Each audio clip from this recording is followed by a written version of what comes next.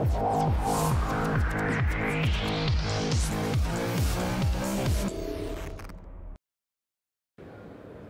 I am at the MULTIDYNE stand here at NAB 2015. I've got Jim Hurwitz with me. Hi Jim. Hey, good to see you again. Yeah, and you. And we're talking at the moment about a couple of products, but first of all, the Silverback 4K. Tell us a bit about this. Silverback 4K is our newest camera mountable fiber optic transceiver. It turns any 4K camera into a live production camera.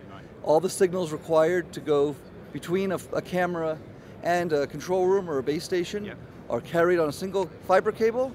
It includes all 4 of the HD SDIs from the camera making up the 4K. So 4 3-gig signals going down to the base station, as well as the viewfinder or the menu feed also going down to the base station. We return audios and intercom and tallies and serial control. This is the first camera mountable fiber optic system that transports 5 3-gig signals down plus gigabit Ethernet, because the newer cameras now have LAN control. And so we're able to transport LAN control like this Vericam. We also support the Sony F55, the Red, the new 4K Red camera. And you simply remove, it simply snaps on, snaps off. Brilliant. Just like that. And this is obviously mounted on an Anton bow if it was a V-lock system.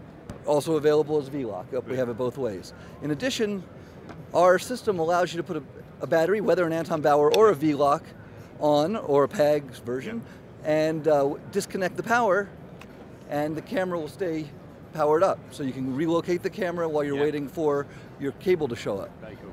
So one of the very few abilities to do that. Brilliant. And the availability of this unit? Shipping this month. Fantastic. Yes, it's already out on the street. Brilliant. Jim, that's great. Now we're going to go and pop over to another area of the stand and have a look at something else there. Let's do that. So Jim, we're in another area of your stand. What are we looking at here? Over here we're looking at the HUT system, John.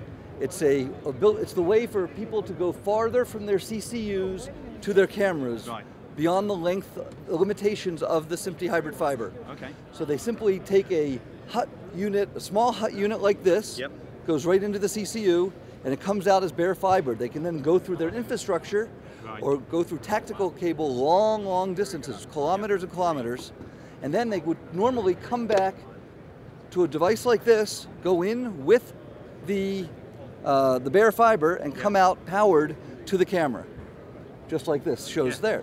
Brilliant. This year we're introducing a new development to that system. This is the one we've been developing. This is the one we've been delivering to the networks for years. The new one is down here. You'll notice it has some batteries on it. So it acts just like that one, except when you pull the power, it still powers the camera. And you still have full camera power, full camera control, everything else. So now OB producers can set up their cameras, not wait for the power to get run to those remote locations, and be setting up their cameras and working with their cameras until that cable gets there, that electrical power gets there rather, and powers them up for the show. And if the power is ever pulled, like the Super Bowl a couple of years ago, the cameras stay on the air. Jim, that's fantastic. Again, first time I've seen this. What's the availability of this unit? This will be available late summer, before IBC. Jim, that's great. Now, if people want to find out more information about this system, the Silverback systems, and everything else you guys do, what's the website they can go to? www.multidyne.com, John. Jim, thank you very much.